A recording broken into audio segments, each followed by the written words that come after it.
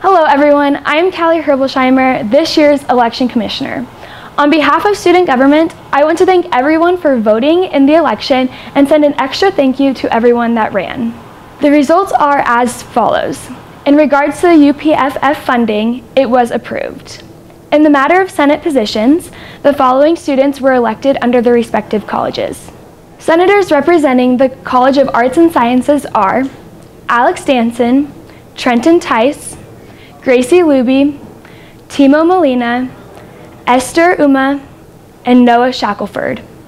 Senators representing the College of Business and Technology, Emily Hall, Emma Bond, Omar Sanchez, and Keenan Obed Torres. Senators representing the College of Education are Jacob Howe and Tristan Larson. Senator representing the College of Undecided is Zoe Jacobson.